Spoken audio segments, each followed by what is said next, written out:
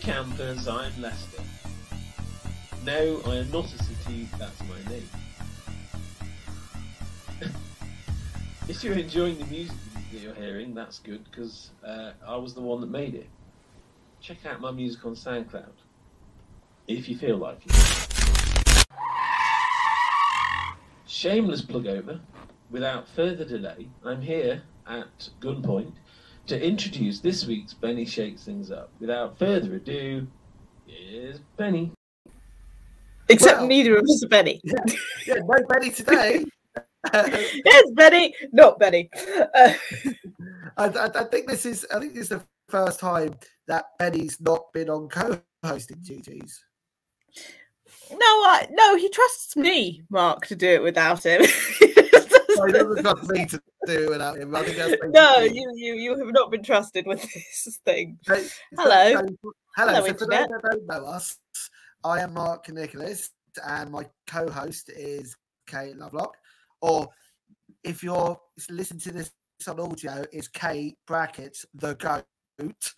As in the greatest of all time. Yeah, I think people know what the goat. Well, actually, yeah, well, not everyone knows what the goat is, Mark. I mean, by the way, Mark has got the more awesome one.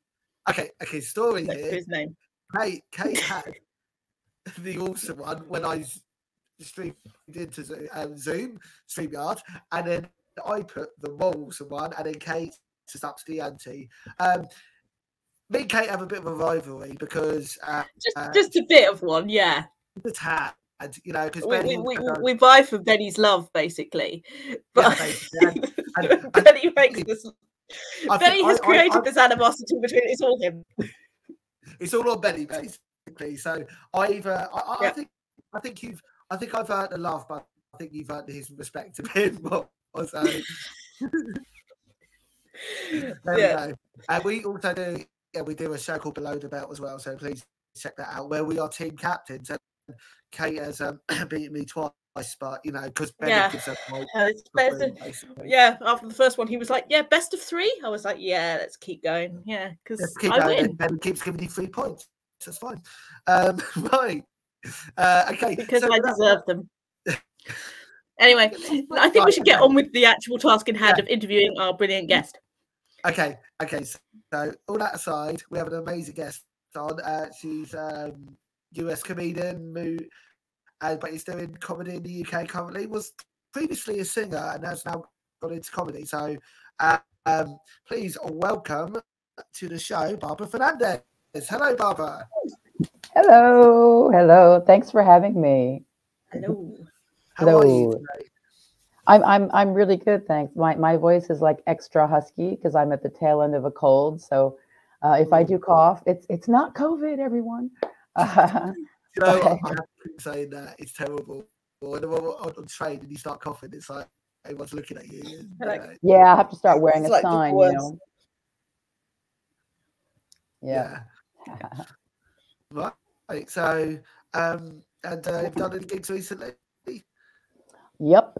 Just yesterday, I went to GMB Comedy, and I was originally there to accompany somebody else, and then that person wound up like not being able to do the gig, and so I went up to the promoter, to Kyle Wallace, and I was like, hey, I just wanted you to know I was here for so and so, but you know he's not here today, but I'm gonna stay anyway. And then he was like, oh, you can open, and I was like, oh, okay. Fantastic.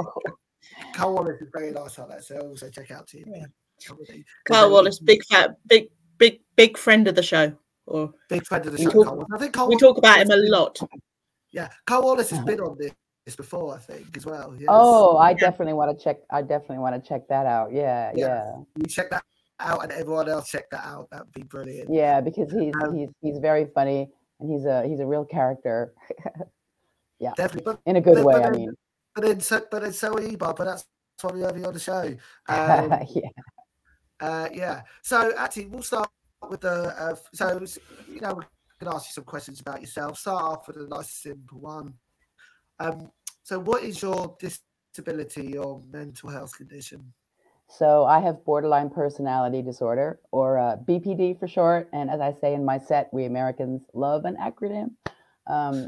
So it's quite a serious it's quite a serious mental illness. There's no cure, but it can be managed with the right treatment. But the right treatment takes a year and is very, very expensive. So I like to be a bit of a, how can I put it, like a spokesperson for BPD to change some of the stigma around it, because it's highly, highly stigmatized in the mental health services. I could go on for ages about that, but I won't. But I thought the best way for me to help change that stigma is to, make it funny, right? Talk about it and laugh about it and sing about it. And then I can kind of like educate people sideways. Because one person who's really influenced me, I think he's probably my biggest influence for what I do now with my songs and stuff, is a comedian and actor, Joe Tracini, who's absolutely incredible. He does amazing videos about BPD on Twitter, and I saw his videos and I was like, oh, he's managed to make being suicidal be really funny. So, I started cogitating, and then, I came up with my first comedy song a couple of weeks ago. And so anyway, BPD is what I have. The last year was pretty awful, if I'm honest. It wasn't because of the pandemic, but it was because that was the year that I did the therapy for it, which is really intense because you're learning to rewire your brain. Because in BPD, what happens is that the amygdala, or the threat center of the brain, is actually physically bigger than in most people. You can see it on brain scans and stuff. And it's bigger because of perceived threat when we're young and stuff. That part just grows. And then the prefrontal cortex, or the reasoning part of the brain, is smaller. You can see that on brain scans too. So the part that reasons and says, okay, just because that person didn't text you does not mean that no one loves you and that you have to die, Whereas someone with BPD, well, that's exactly what we think. And I joke about that in my song, but that is very much what it's like. Yeah. So yeah, that's what I have. And I'm really happy that I have managed to come through the other side enough to do comedy about it, because I can honestly say, I'm sure I'm not the first person to say this, but I can really say that comedy for me has been a lifesaver. Like a real lifesaver. There were times when I first started gigging. I've been gigging for about 4 months, but there were times when I started gigging and I would go to gigs just not wanting to be here anymore. And then as soon as I got to a gig, and I saw the other acts and was laughing and stuff, and I did my bit, everything was fine. It really allowed me to just like step out of myself and get out of my own brain. That's kind of a long answer, but yeah. No, it's a great answer. Great answer. It's amazing. So I suppose the next question following on from that is, how does it affect you day to day?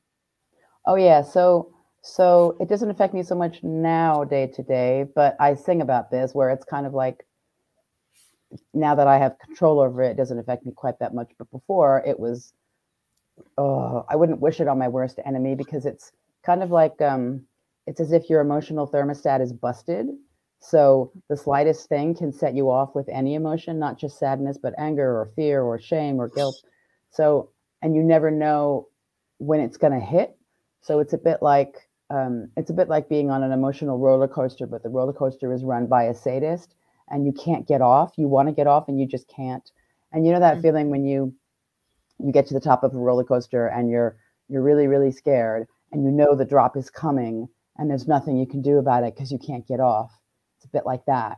And it's like up and down and up and down and up and down and up and down. So for example, with bipolar, people can have, they've got the manic stage and the depressive stage, and each stage can last for a day or a couple days. With BPD, those stages can go from one to the other in a matter of, seconds or minutes. So for example, that was a really good example, actually. For example, just last night, after I finished the gig at GMB, I said goodbye to, and I had been coughing at the break and stuff, and I hid in the toilet so I wouldn't make too much noise. Anyway, so when I left, I said goodbye to Kyle, and he just looked at me with a kind of serious face, and he said, "Get out."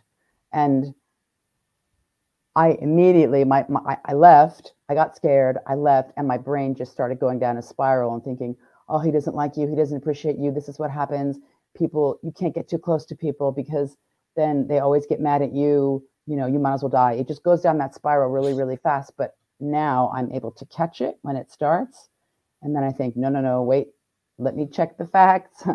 When I look at my past interactions with Kyle, I know that he cares about me. I know that he's a kind person. I know that he probably wasn't mad at me. It's probably me imagining something. So then I thought, well, how can I check the facts? And then I messaged a friend and I was like, hey, and I explained the with the coughing. And I said, do you think he was mad about that? And she was like, no. And so I did message him and I said, oh, if I disturb the atmosphere with the coughing, I apologize. And, when you said get out, I thought you might be mad. So I thought to myself, all I can do is apologize if I have offended him in any way. And then he responded and he was like, no, I just really wanted you to get home, and look after yourself because I was worried about you. But of course, my brain interpreted it in a completely different way. So, and somebody who doesn't have BPD, like in that same situation, they might just say to Kyle, what do you mean get out? And like laugh it off and stuff. And then they would ask straight away. And then Kyle probably would have, responded in that moment. Oh, I just want you to go home because you're, whereas, our go-to would be, oh, I'm worthless. Oh, no one loves me. Oh, life isn't worth living anymore. I might as well die. And it happens so quickly. Yeah. So I hope that explains it. And it's, that explains it. Yeah. The suicidal thing is a pain in the neck because sometimes, I used to wake up and just not want to be here anymore and not know why. Like I couldn't tie it to an event. I couldn't tie it to, it was kind of like, just waking up and feeling just absolutely awful, but with no reason. So that's where it was kind of like, it felt like someone was playing Russian roulette with my brain, so it's, the thing about BPD that I find, interesting, is that it can affect like 5 to 6% of the population, which is roughly double that of people with schizophrenia. But lots of people know about schizophrenia. Lots of people don't know about borderline personality disorder because it's quite difficult to diagnose. It gets misdiagnosed a lot. And for example, I was only diagnosed last year. People thought my whole life that maybe I had depression or maybe I had, something else. And so if you don't know that you have it, you can't get the right treatment for it because the treatment I got for it is called dialectical behavioral therapy, DBT for short, which is the most scientifically proven therapy for BPD. So if you don't get the right diagnosis and you don't get the right therapy, like sometimes people just grow out of it, but I didn't. So, yeah.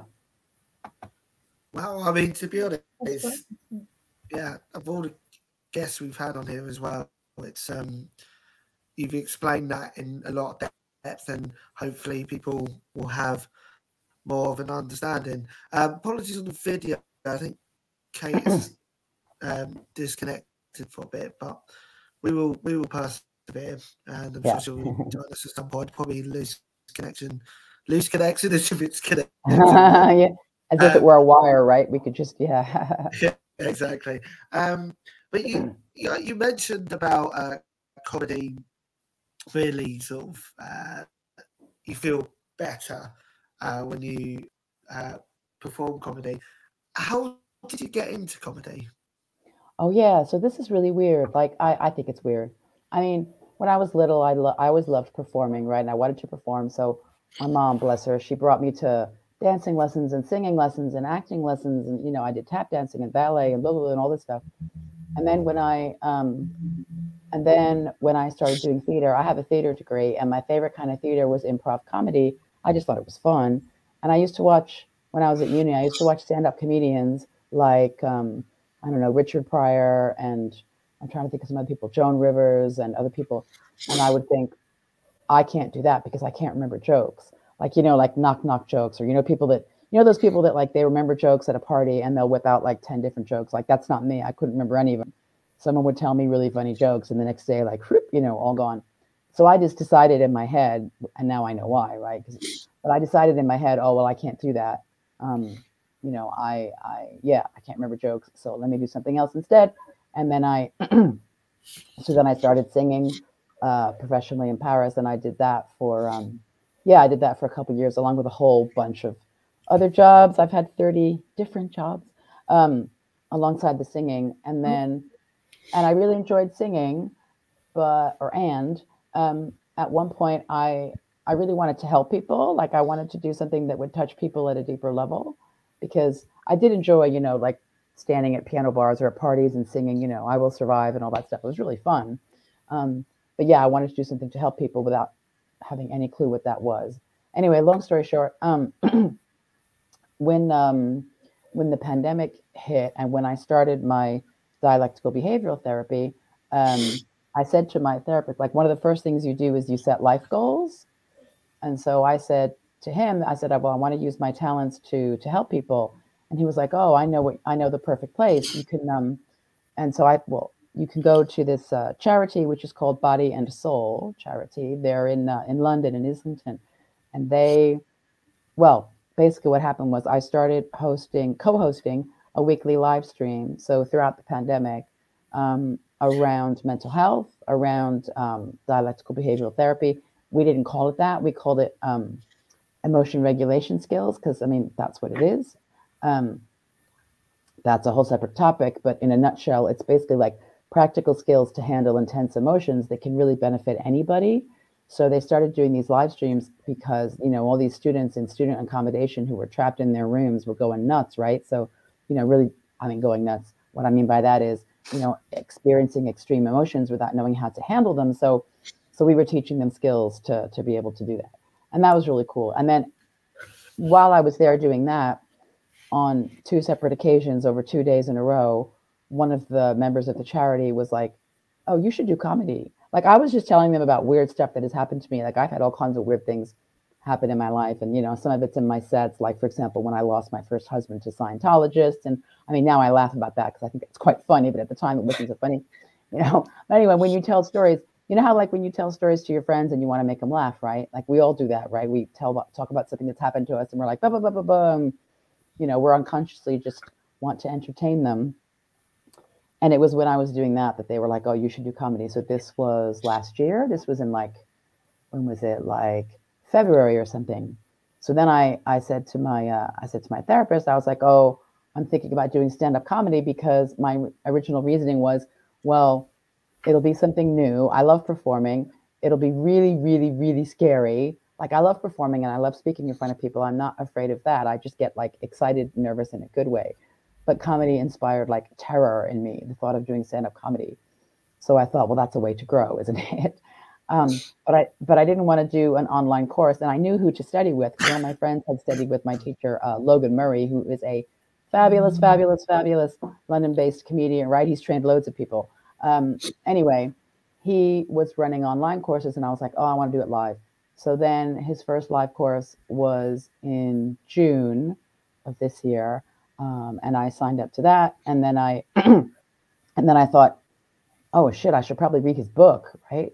So before I do the course, then I get more out of the course. So I bought his book. I read his book. He has a book called Getting Started in Stand-Up Comedy. So I read the book, and when I did the course, I was like, I started to understand that there are actually principles to writing comedy. And I'm an ex-teacher, so I think in principles. So I thought, oh, this is really cool. Like, I can actually learn how to write stuff that's funny. Like, you know what I mean? Like, I knew that I was funny before, because when I did theater, like, I knew I had a sense of comic timing, but I had no idea that I could actually write anything funny myself. And I had done spoof songs before, because when I had a raw food business, I did, like, for example, I did Katy Perry's I Kissed a Girl song, but my business was raw vegan food. So my version was I Tried It Raw, you know, and I was like singing about that. So I knew how to do those. I knew how to do those things, but it never occurred to me that I could just, you know, really do comedy. And then, so I did the course in June, and then we had and, you know, for me, like I said, when I started the course, I really wasn't thinking, oh, I'm going to be a comedian. I was thinking, I'm going to do something scary, you know, to grow as a person. That was so we did the course. Then we had the showcase on the last day of the course. And I didn't invite anybody, because I thought, oh, if it sucks, I don't want anybody to see. And then in the end, my kids came. My kids are in their 20s, because they found out I was doing it. My son found out, and he's like, oh, I can come. And then I was like, oh, all right. And then my daughter found out, oh, I can't invite him and not her. So they came, and it went really, really well, the showcase, and they loved it. And they thought I was funny, which is a lot, right? Considering they usually tease me about being a Karen. You know? Like, I'm not a Karen, you know. Anyway, so so Logan had said during the course, he was like, before the course finishes, you want to book yourself a couple of gigs, because once you've done the showcase, you're going to be raring to go, and you're going to wish you had some gigs booked in the calendar. And I didn't believe, I was like, no way am I going to want to do any gigs, but I'll book the gigs because I trust him, right? So I thought, okay, do as the teacher says. So I booked the gigs thinking, well, I can always pull out, right? Makes me laugh about it now, right? But yeah, so then after the showcase, I did my first gig at the Cavendish Arms in Southwest London. And that went really well. So I was like, oh, I guess this could work. And it was really fun. It was really fun and I loved it. And that was that. Like I got my video from that gig. I used that video to get other gigs. And then I thought, this is like the ideal world for me for performing because I can still use my singing in there. At first, I just inserted little snippets of songs in my comedy because I thought that would be fun. Why not? And then, yeah, a couple of weeks ago, I woke up and I heard the melody to my BPD song, which I think is definitely, for me, is like I think it's the best song I ever wrote. Comedic or not, because I did used to write songs before, but not comedy ones.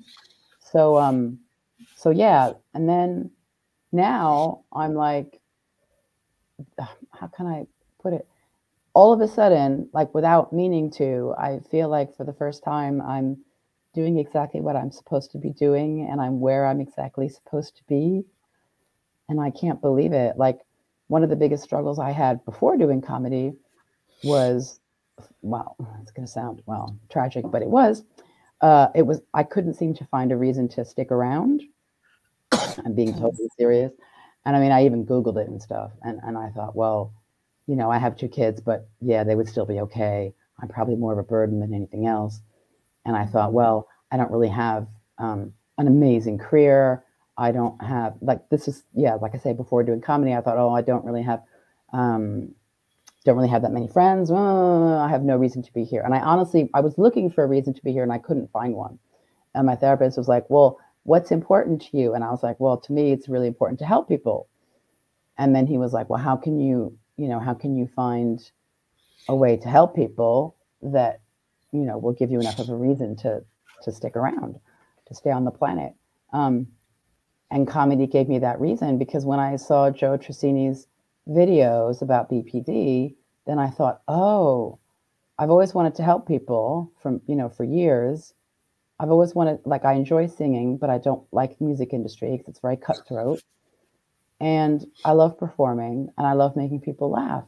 So all of a sudden I can like mush all those together into this really cool, like, casserole thing. And all of a sudden my life actually has meaning and a purpose. And I'm kind of amazed, really, because it's been such a circuitous route. Like, I'm not in my 20s, I'm, twice the age of most comedians that are out there. But I mean, I don't care, it's the perfect time is now for some reason. That's so interesting. That's so fascinating. Thank you. So our next question is based around that, leading on from that in a way. Do you have a good support network around you? I do now, yeah. Yeah. I do now, yeah. I mean, that's not fair. I did before, but I didn't really want to count on my kids as a support network because that's not fair to them. And I was married for a long time, and so we're like separated now, but we're on friendly terms. And so he's very supportive, but he's very supportive in the way that he's able to be supportive. So he's very supportive financially and mentally, and in lots of other ways. But he doesn't have the emotional capacity to provide the emotional support that I need, which is why we separated in the first place. So yeah, I have that now. And yeah, if I'm honest, I don't think I always had that before because I didn't know what was wrong with me. I mean, there's nothing wrong with me, but like I used to think I was broken. So before getting the diagnosis, I just thought, well, I guess I'm just a bit busted. I couldn't figure out why I kept flitting from one job to another, or why I had these up and downs of emotions and up and down, why I kept changing countries. And I guess it's the 3rd country I've lived in. And so I couldn't seem to find how to make my life work, and it was just so frustrating. So having the right diagnosis, and then getting therapy, and then meeting other people that have it as well, and then, you know, now I have a whole bunch of friends, like through comedy, I've met loads of really cool people, really fun people, and all of a sudden it's opened all these doors that, you know, all of a sudden, yeah, I do have friends. I had friends before, but it's different to have friends who, you know, you can sing about BPD in front of them and they leave like singing the song in their head, you know, or even people I don't know. It's incredible. Like, oh, stories I could tell, but I mean, I'll put it briefly. I did a private gig, and there were these, it was for a birthday party, and there wasn't enough room to seat all the comedians at the comedians table. So it was about 70 people. So I sat at the table with the guy's church friends, and I thought, this is going to go well. My set is about Scientology and mental health, right? But they were so cool. Like after I did my set, like they asked all these questions, and so it's kind of amazing, you know, that yeah, there is support there, and it came from places I didn't expect. I just started comedy because I wanted to grow, and then look what happened, right? Yeah, amazing. Yeah, that's really interesting. I know this is part of our question list, but something that's just sort of occurred to me. So if you just give one piece of advice to someone who's just got a BPD diagnosis, what would it be? Ooh, it would be, do what you can to find a good therapist that specializes in dialectical behavioral therapy. And if you can't, I mean, we used savings to pay for it, and I worked like a crazy person to pay for it, because it takes a year to 6 months, but on the NHS they offer 6 weeks, and there's like a 2-year waiting period. So if it's a young person, there are charities like Body and Soul Charity who will offer the program for free. So I would look for a program, and don't just wait for the NHS to do something. The NHS does a lot of good things, but for mental health, they don't. And in particular for BPD, it's highly stigmatized there as well, because they think most people there think that we're not able to be saved. And this comes from mental health nurses and stuff. So just keep looking for, if you really look hard for a support system, you'll find it. And also there are really good YouTube videos around on how to deal with BPD. Trying to think of the guy. There's a really, if I think of his name, I'll say it later. But well, yeah. I'll tell you what. When this video goes out, any links you want to share around BPD, we'll add it to. Oh, that would be great. Yeah. Anything you have on it, we'll put it in so that it can be, because we want this podcast to be informative as well as. Yeah, there are resources. Yeah, for people. Fantastic. Yeah, and the emotional. The thing about dialectical behavioral therapy, though, that I find really cool is that the skills that you learn are useful for anybody, and they're crucial for anyone, even like, you know, for kids, like how to deal with intense anger, or how to deal with, you know, like kids go through puberty, they're experiencing all these things, and one of the most common things that goes with BPD is self-harm. So, you know, you get these teenagers in school who are self-harming because the pain is so, and I did that. The pain is so bad that you just want to get out of yourself, and you don't know how. And these skills can help with that. You know, there was an initiative to teach these skills in schools, and it got crushed when David Cameron came into power. But I just mentioned that to say that, you know, the skills are good for anybody. So dialectical behavioral therapy, it was started by Marsha Linehan, and she had BPD, but at the time, like, nobody knew what it was. And because she was a researcher and she was a very, very, very intelligent person, I mean, she was literally in an insane asylum in New York, banging her head on the floor and saying, I'm going to find out what this is, and I'm going to help people who suffer like this. And she freaking did. So, yeah, there are resources. You just have to look for them. Yeah. Amazing. Yeah. Brilliant. Do you want to take the next question, Kate? I mean, I can take the next question, Mark. We're overtaking. I'm going to go to my question, because I have a very important journalistic question. Probably one of the most important questions you're being asked today. And I'd really appreciate the thing. Mark hasn't heard this question before, No, I haven't. because in previous series, we have said, I've asked people what their favourite biscuit was. But I've decided to move on from biscuits. I've decided to go from sweet to savoury and ask, what's your favourite crisp? Or potato chip? Oh, salt and vinegar. Absolutely. Or Salt and vinegar. Salt and vinegar? Yep, the oven Any baked particular ones. brand or just? The kettle chips. Ooh. Yeah. Good I mean, shout. Pringles are tasty, but I know how junky they are. So I try to avoid those. Yeah. You quite like Pringles, don't you? I do like a Pringle, though. As like them, yeah. Pringles are amazing. I'm also feeling the love for Wotsits. You know, except for the cheesy dust on your fingers. Not a fan of that. Yeah, I can't get on the what's it train. Yeah. But yes, thank you very much. That was a very important question, and I'm adding it to the tally. Thank you. By the way, if any of these brands want to sponsor Benny Shakes Things, please. We're open to sponsorship. We'll do ads. We'll do ads. Perfect. Sponsored by Kettle Chips and What's It and Pringles. Emily Crisp is available at any Other crisps are available. Yeah, I'm looking. That's what they say, isn't it? Okay, so after that really intense question from Kate, so here's a very valuable question.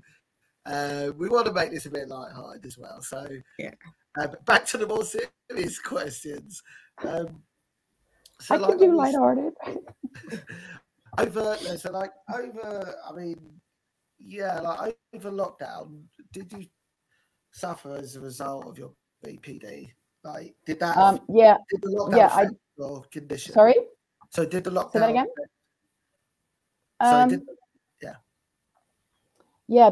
Because oh yeah, this is really weird.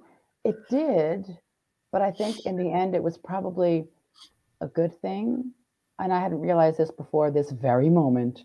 So if you could see in my head, you would see this light bulb going, because what I had done in my life previously was I had distracted by going out and seeing people and keeping myself really busy and working a lot and busy, you know, because if you're that busy, you don't stop and look at what's really going on under the surface in your mind and stuff. But I couldn't do that with lockdown. So I couldn't escape. So I had no choice but to just, which was really difficult. So I had no choice but to face what was going on. There was no distraction. I just had to deal with the emotions and do the skills. And because when you do dialectical behavioral therapy for BPD, you're given homework as well, because you have weekly one-to-one sessions, you have group skills sessions once a week, and you have homework, and you have to like work on the skills every single day because you're retraining your brain. So I had no choice but to just work and kind of do a deep dive. You know, when they say about pain that like you can move through the pain by not resisting it, a bit like that, but for uncomfortable emotions, you know, and for beliefs we hold about ourselves and all that kind of stuff. So it was kind of a hothouse, an emotional hothouse. And I think the good thing about it was that, it just forced me to look at all that and find a solution, because maybe, I don't know if I would have gone through as deep of a, shift as I did if I had been able to still distract by going out. You know what I mean? Yeah, I know exactly what you mean. It's that thing of it forces you to it's that thing of, I know people who've said that the pandemic has forced us all to take a pause.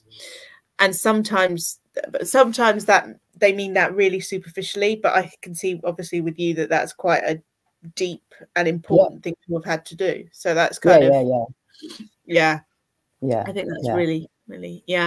And the lack of social contact with people was that was really difficult. And I remember afterwards when I moved to London, I said to my therapist, I said, one of the biggest things that I miss is having huggable friends, because everybody needs a hug, right? Pandemic or no pandemic, it doesn't take the need away. So, and now I do have huggable friends. Yay! I do hug my friends. Yay! As Mark knows, because that's really important. But it is little things like that, isn't it? Like, you had to social distance and wear masks, and you couldn't have that social contact. That actually, hugs. Yep. It's like it actually. I think hugs release some sort of endorphin anyway. But yeah, they do. Yeah, we have a biological need for touch. Anyway, we're wired for that. So we're not. We're wired as social animals. So it was very counter our natures to be, shut away. Well, as more than one person has said, No, but it has been challenging for a lot of people. I did make the most of it in other ways, though. I mean, I completely changed jobs. Thank goodness. That was so good. I taught myself the technical stuff to do voiceovers, and I started doing video presenting, and I started freelancing online. So, because I used to be a supply teacher before that. So for me, when people are like, "Oh, I just watched loads of Netflix," I'm sorry, I'm one of the doers. I didn't do that. I went running. Well, I had to go running because of oh yeah, that was the other thing. Because in the early days when you're first learning to deal with these intense emotions and stuff, and you're first looking at them, it's a bit like when you have a pot that's got burnt on bits at the bottom, and you filled it with water, and it's been soaking for years and years and years, and then you start to examine what's down there, and so you get a scrubbing thing, and you scrub at it. But before you can tip out all the water, you get a lot of gunk that floats to the surface, right? And you have to deal with the gunk. And it was kind of like that, So one of the ways that I dealt with the gunk was to go running. So I don't run now in London because I do lots of walking, and also I don't really need to. But at the time, like if I started to feel, you could physically feel the emotion build. And one of the things we learn in to deal with BPD is you learn your sequence of body sensations that leads to an intense emotion that then becomes out of control. So for example, some people that might start with feeling hot in the face, and then all of a sudden, like your chest feels tight, and then you might start clenching your hands. And then for me, it's when it gets to that burning sensation between my eyes, then I know that's it. This is going to be a full-blown meltdown. So what I learned was, as soon as you start feeling the beginning sensations, out for a run, or you take a cold shower. That was fun. Because cold showers activate the dive response in the body, so they help calm. They help calm extreme emotions, because then your brain, the blood rushes to the extremities and stuff, and it rushes away from, the brain, which is, So I had to do that. That was really fun. Oh, I remember standing under the cold shower. I had to be at least 30 seconds and thinking, this isn't fair that I have to do this, but it worked. Yeah. Yeah. But anything to get through lockdown, anything to, try and manage that very difficult time. Yeah. But I mean, the good thing is it does rewire the brain. We can rewire our brain for BPD anyway over time. It just takes a while. And then you don't have to, I don't have to take cold showers anymore unless I want to. Funnily enough, I don't want to. Yeah, I know. Shocking. Yeah. It's the most shocking thing you've said today, to be honest. All the things. I think the most shocking thing was, you said kettle chips. I mean, that was a very controversial answer, I think. Was that a non-British answer? No, kettle chips are lovely. I'm just winding Kate up for the question. Yeah. I mean, it's more difficult to wind me up with the crisps question than it is to wind me up with the biscuit question, because the biscuit question would have a Jaffa cake every now and again. People wouldn't like that. Oh, and it's like, technically, no. And that's a whole debate what the difference between biscuit and a cake is. But anyway, that is a conversation. Anyway, that's a past conversation. Past and future. Past, move on. Past trauma, biscuits, no. I've lost order of the questions. You've lost the order of the questions. Well, we knew that was going to happen, Mark. No offense. See, Barbara, this is what it's like. This is just life, I'm afraid. So the next question, I think, is: have you ever been judged because of your disability? For example, have you ever not gotten a job? And I know, obviously, your disability has a lot of things where you perceive things and stuff like that. But I mean, in the respect, I suppose, categorically knowing would probably be a more sensible, would be a more kind of categorically what? A question to ask, if that makes sense. A bit. Categorically knowing that you've been discriminated against. Oh, right. No, only because I work as I'm quite lucky because I work as a freelancer. They don't need to know. Oh, okay. It's on an internet platform called Upwork. So I just go on there and bid for jobs, and I have my profile, which I've written, and I might have, a Zoom call with them or something like that. But I don't think I'm quite fortunate, I think, because all they care about is that I do my job. I do my voiceovers, I do my video stuff, and because I respond quite quickly, and I have good communication skills and all that kind of stuff. Thanks to other stuff I've done, they really, they enjoy working with me, and I've got lots of nice ratings and everything. However, how can I put it? I know this from many hospital staff that have told me, and many people that I've asked. I know that if I were to go to A&E and I sing about that in my song, if I were to go to A&E with, I don't know, appendicitis or anything really, the fact that I have BPD in my notes, I'm 99% sure I will be treated differently, because what happens is, I'll give you an example. One woman went to the hospital. She thought she had really bad stomach pains.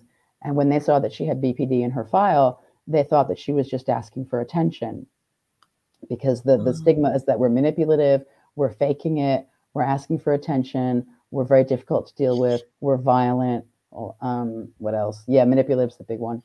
And, there are like university professors that are teaching mental health students that we are manipulative and that there's no point dealing with us. So people are being taught things that are not scientifically viable, because dialectical behavioral therapy is scientifically proven to help like 83% to 92% of people. So anyway, I know that I would not be treated the same. They sent this woman away when they saw that she had BPD. They were like, oh, she must be faking it, and she had to be rushed back in an ambulance because she had acute appendicitis. And I asked, I've prepared a TEDx talk about it, because I think it's really important. And I haven't done the talk yet, but lockdown and stuff. But what I did was I asked people as well on some Facebook groups, people who have BPD, and I asked them, what were their experiences? What are some of the things that people have said to them? And it's just unbelievable. Like, there's everything from, you people shouldn't have children. You people are faking it. What you have is untreatable. Go away, stop bothering us, stop wasting the NHS money. Like, horrible things, really horrible things. So I do believe that I won't be taken as seriously because I have it on there. But I think for me, it's more important. My principles are more important. So, and because I know that, okay, how am I going to put this? There are lots of people, like millions of people with BPD in the UK right now who are suffering, who want to die every single day, whom no one is helping because they don't have the money to pay for a private therapy. And 6 weeks on the NHS after a 2-year waiting period isn't going to cut it, because the brain needs to literally shrink the amygdala. You can't do that in 6 weeks. You just can't. So, I'm really passionate about helping those people by changing the stigma around BPD. And I think that because because I can be a well-spoken person, because I'm not a millennial, I like to think that people could see me differently. So, for example, I went to a training course for mental health workers who wanted to learn how to work with people with BPD. My therapist asked me if I would come and do some acting there and stuff. And so he showed this video that was designed to like provoke severe emotional reactions. And I was fine with the video. I was just acting because I could control myself by then. But I pretended to cry and get all out of control and And anyway, long story short, like no one came to, you know, help me or support me. I was sitting in the room amongst all of them, crying and crying and crying, and no one did anything. And then he came and got me and took me out of the room. And then he brought me back in and said, right, I would like to present everyone. This is Barbara, and she is an actress, and she does have BPD, but she was acting for us today. And they were all absolutely shocked, A, because they believed me when I was acting, and B, because, yeah, they didn't, where was their compassion? Which was, of course, the whole point of him doing that exercise with me. He wanted to show them that, you know, you say you have compassion. Here's somebody next to you in distress, and you're too scared to, you know, to help them out and stuff. So I think that I could be a good public face for BPD because I did a lot of coaching and other things, which means that I like public speaking, and then I have the whole singing comedy thing. So I like to think that I could go to mental health. My goal is to go to mental health conferences with my comedy, with my stand-up and stuff like that, so that people can see that, oh, there's somebody with BPD who, you know, acts normal, or who is, you know, entertaining, or who is literate, you know, who can hold a conversation, who is, funnily enough, not manipulative, you know? But it's yeah, and I think it's why, you know, I wanted to get you on here tonight, because I remember you spoke about your BPD to me briefly after a gig once. And yeah.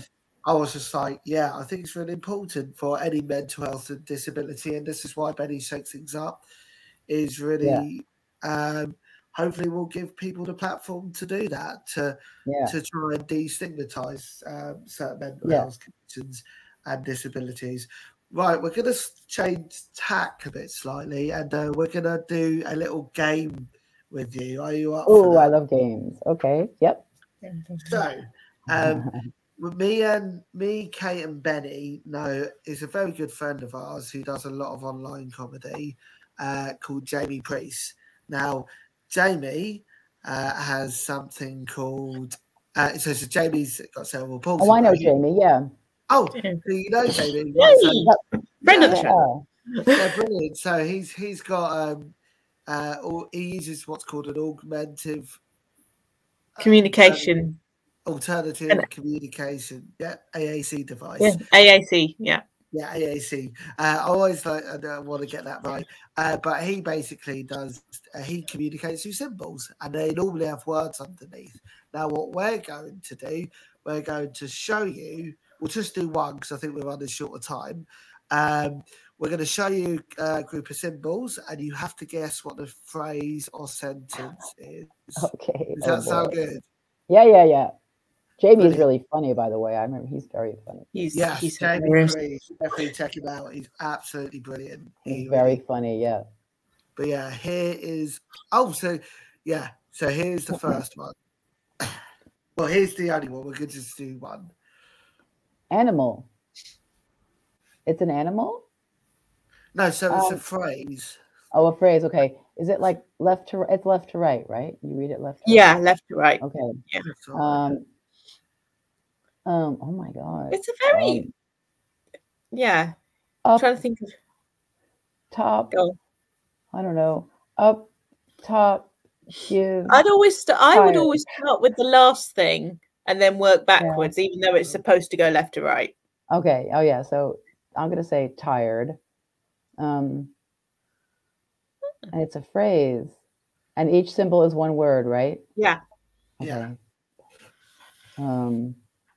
If I'm honest, Mark, I wouldn't have picked this one for someone. It's a very British phrase. Oh yeah. Maybe do it. I'm dog tired. Bat shit crazy? Yeah. No, bat. I love the fact it's what you went for. Yeah, maybe this one then. Yeah. Okay. That. I don't know. Bat topless. It's easier than you think. This one. Don't overcomplicate this one. Bat stick. Bat shirtless. I like the fact you're concentrating. I like the fact that you're concentrating on the how many clothes they're wearing. It's great. Yeah. I don't know. It's flying. I don't know. It's It's well, a this it's a one's not well-known. it's a film. Oh, it's a film, Batman. There we Yay! Oh, Yes, it and, is and Batman. just Yeah, for your let's do this I one. was going to So say the this first was one was get on your bike. oh, Do you have that phrase in that's a America? tough one. Do you have that phrase Get in the on US? your bike. On your bike? No, what is that? I mean, It basically means get understand out. Get on your bike. It means Oh, It's all. But when you say get on your bike, it means leave. Which Oh, I I always never think is heard a bit that. rude that it's very rude that we write that's the one we get our guests to do. I'm like, okay, Yeah, get on your bike, clear, and that's why we leave get it on your till bike, the and end. then we end the show. We leave it till the end because we like to say that. But yeah, no. So that I just clicked on the things Benny gave me. That's all.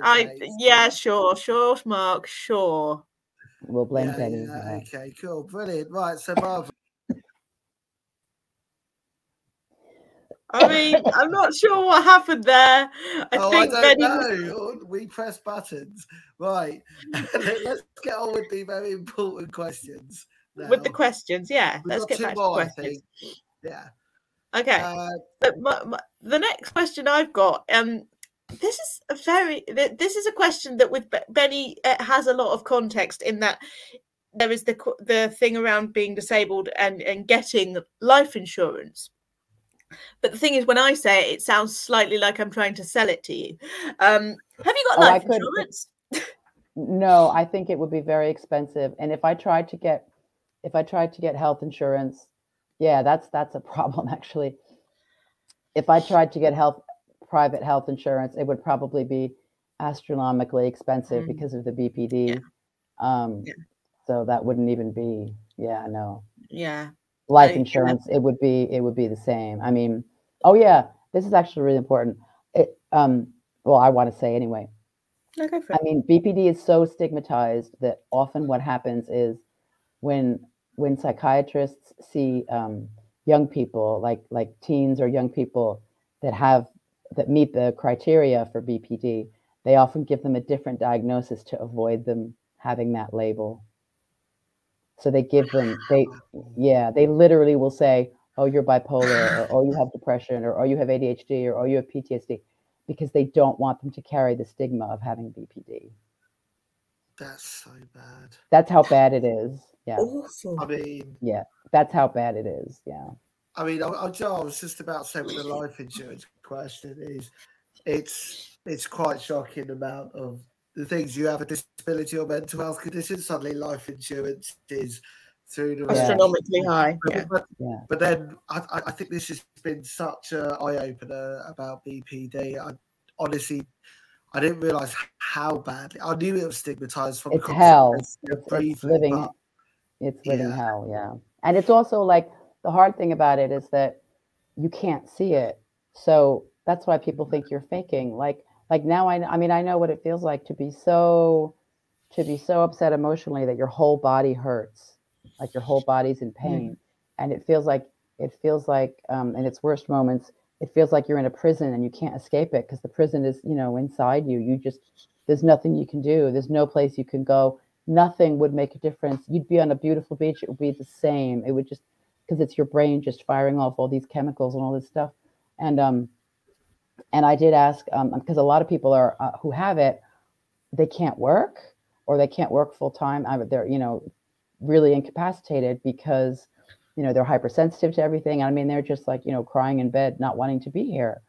Unfortunately, because there's such a stigma and people think we're faking it, it's very, very, very, very, very difficult, next to impossible to get any kind of benefits or any kind of disability,